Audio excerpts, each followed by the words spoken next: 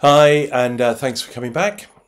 Colossians chapter 4 and verses 7 and 8 we've been looking at over the last couple of days have told us about Tychicus.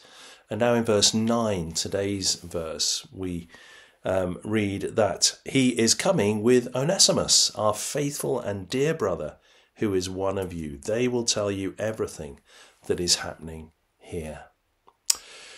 We're introduced to Onesimus in the very short letter of Philemon.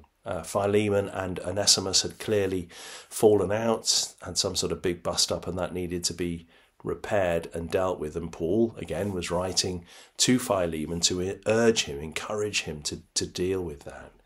Anyway, that's a slightly different situation, because now Tychicus and Onesimus clearly are friends, travelling companions, and both people who are very useful to and loved by Paul. And they're given this joint mission, if you like, to carry this letter and to tell the brothers and sisters in Christ of the reality of everything that is happening here, the good, the bad, the ugly.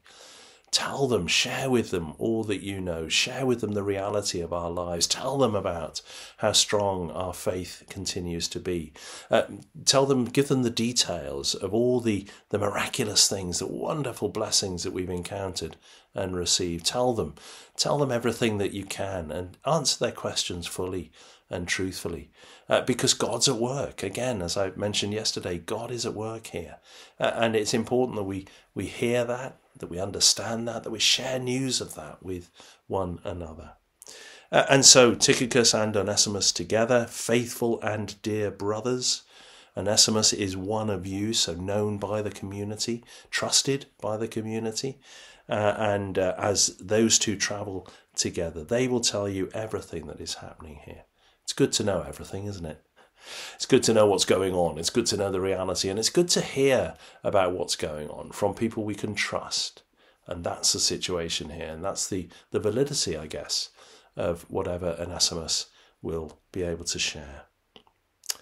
May we be able to share good news, to let others know, to let one another know what is happening here. I'd love to hear more about what God is up to in your neck of the woods, and to be encouraged by that, and to be to feast on those mutual moments of support and encouragement.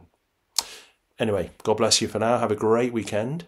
Let's pray, and then we'll sign off.